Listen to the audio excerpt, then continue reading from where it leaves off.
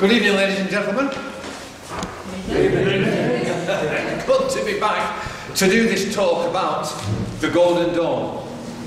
And when I think about the Golden Dawn, I can honestly say that when I first came across the Golden Dawn in a roundabout fashion was when I was about 15 years old. 15 years old. And this came about because many years ago, at my house, my family were great readers, but I wasn't.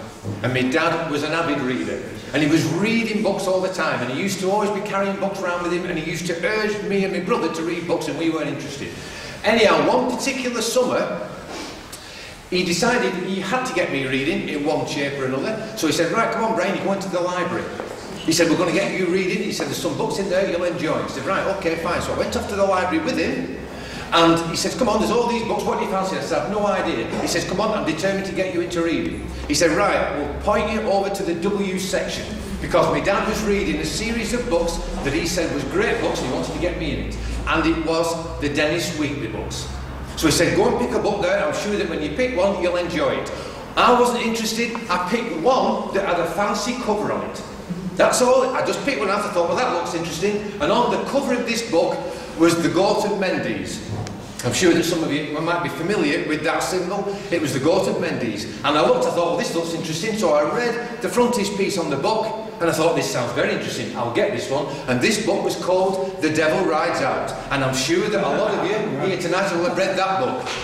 It's a cracking book. And that converted me and got me into reading. And I never looked back after reading that book. And just for the ones who are not familiar with the story, it's basically about four goodies. There's the Duke de Ricklaw, there's Rex Van Ryn, Simon Arrant and Richard Eaton. Those are the four goodies, and they are fighting the forces of evil. And the evil person in that book, if some of you remember, was a Mr. Moore Carter. He was the black magician that they had to defeat. I'm sure that if you've read the book, and if you haven't read the book, you want to buy it because it's a cracker. And I've got a copy, I've had it for years. So that was the theme of the book. These four goodies are fighting the forces of evil, which is this Mr. Moore Carter, the black magician. After that, I read constantly the Wheatley books. My dad was right, I was converted. I moved on from there into reading magic books of all different shapes and sizes, and about all different subjects. And eventually, I discovered various people who were into magic in this country, and I came across that familiar name, Aleister Crowley. So in other words, we had our very own magician here in England. So it was only a matter of time before I found some of his books. And then about 10 years after reading that Devil Rides Out book that got me into it, I came across that book that was written by John Symonds, The Great Beast. All about Crowley's life. I studied that and I was fascinated by it all. And unfortunately, I lent that book out and never got it back. I should never have done it. But now you can buy all these books because they're all available, Amazon, the rest of it.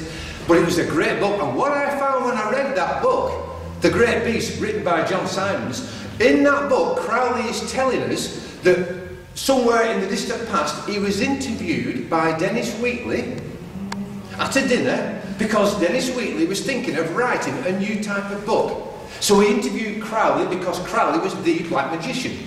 And he gleaned all what he could, and he decided to write a black magic story based on what Crowley had told him. And that book was The Devil Rides Out. So in other words, all those years had passed, but the two books were linked. So he wrote The Devil Rides Out, and the model for Mr. Moore Carter, as I'm sure you know, was Aleister Crowley. Because when you read the Dennis Wheatley book, you start to see what information is passing. Because when you read The Great Beast about Crowley's life, you start to understand about the Golden Dawn, because he was a member, and he references the Golden Dawn all the time in that book. So once I'd read The Great Beast by Crowley, then it all came together and closed the loop for me, because then The Devil Rides Out, I started to understand where Dennis Wheatley had got the symbols from. It was Golden Dawn stuff.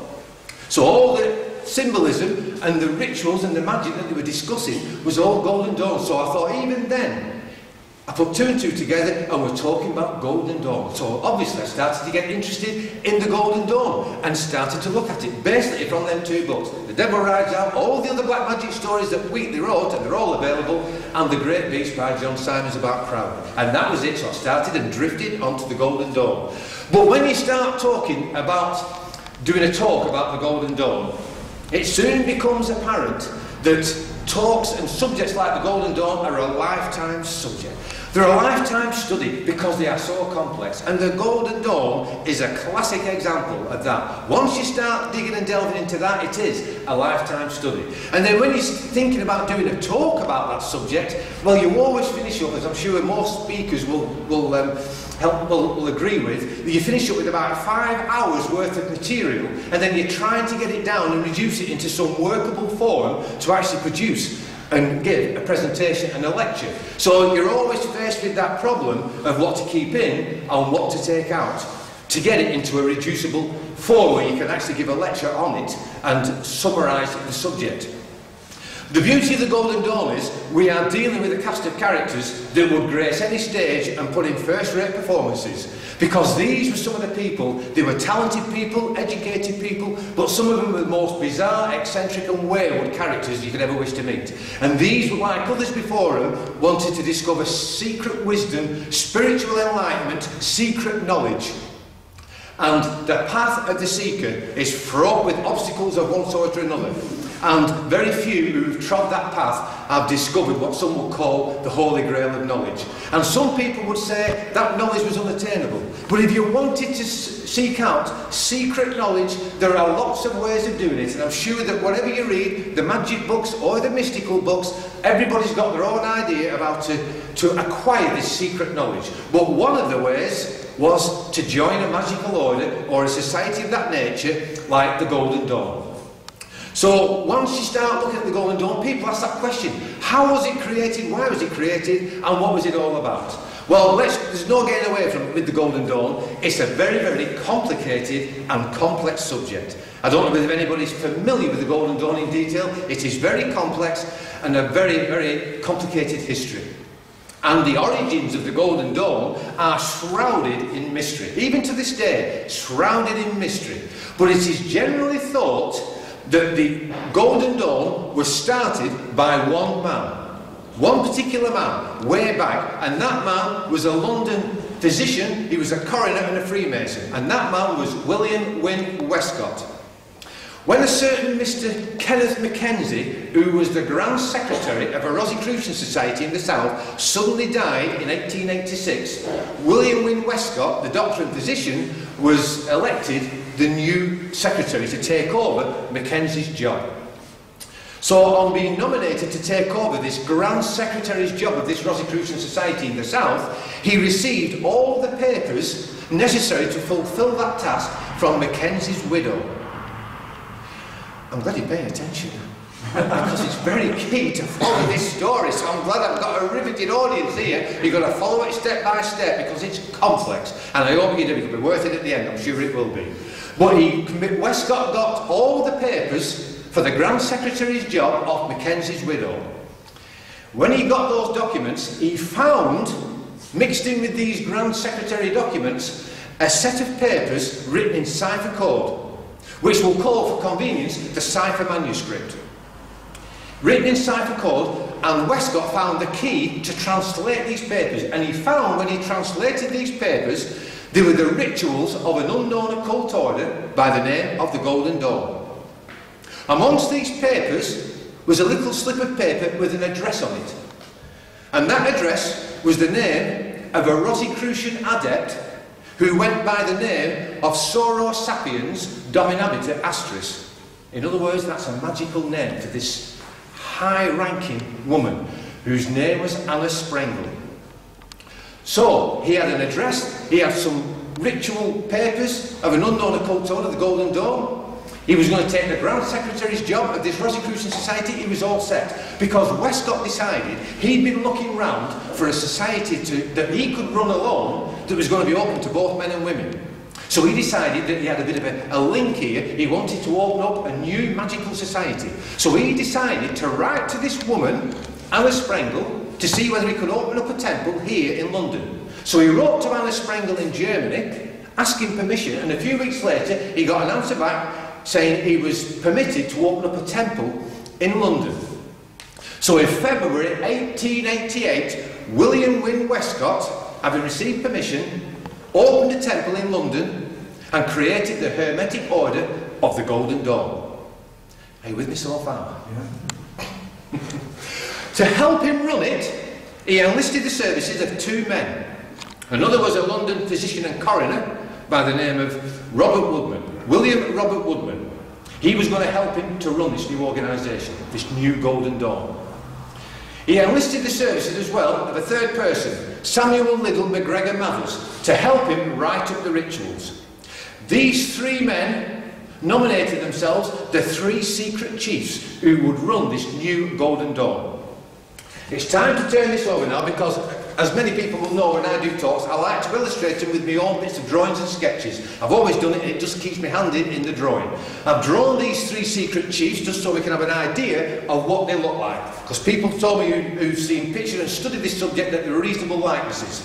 So these are the three people. Those are the three people. They signed the pledges in February 1888 and signed the charter in March 1888. Westcott was 40, Woodman was the older man at 60, and Mathers was 33 years old. They elected themselves the three secret chiefs. They opened up a temple in London, and it was called the Isis Urania No. 3 in the Outer. The No. 1 temple was over in Germany. That was the head office temple. No. 2 temple was the Hermetic temple, but that was abroad somewhere, but that was now defunct. So this one they'd opened up in London to start off the Golden Dawn here in England was the Isis Urania No. 3 in the Outer. The thing about the Golden Dawn for me, the fascination about the Golden Dawn has always been part and parcel of the fascination for the Victorian age in general. I've studied the Victorian age because to me it was the time of hansom cabs, Sherlock Holmes, Oliver Twist and the London slums. Because by the time that these three had opened up this and invented the Golden Dawn here in England, London in 1888 was just a massive slum in southern England. And 1888 was a key year, as I'm sure that some of you can always remember anyway, and are tuning into what I'm going to be talking about. Because a few months on from these three creating the Golden Dawn, an event happened that stamped 1888 into the imagination and the consciousness of just about everyone. Because London, this festering sore in England, down in the south there, with all the poverty, stepping into that hellhole was Jack the Ripper. He stepped into this cauldron in August 1888, and fear and panic came with him. And the crimes have been baffling, they've been fascinating, but they still remain unsolved to this day, irrespective of the documentaries we might see on the television and the books that we might read, putting forward possible names and suspects. At the end of the day, it's an unsolved case.